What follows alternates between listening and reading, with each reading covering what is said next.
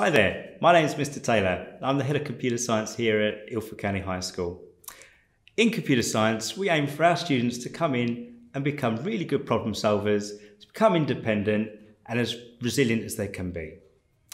In Year 7, we start off programming using Scratch, which they seem to really enjoy, especially when we do some game making, and then move on to other languages like Python. Of course, we do other topics as well, such as networking, data representation, and we look at what's inside the computer. Every November, we do the BBRAS Computational Thinking Challenge, which the students get to compete with each other and other students nationally across the country. This is really good. That gets them practicing with their problem solving skills and we get the results at the end of the term.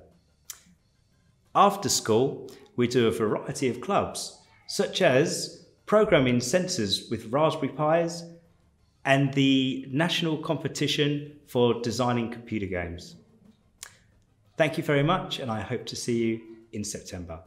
Goodbye.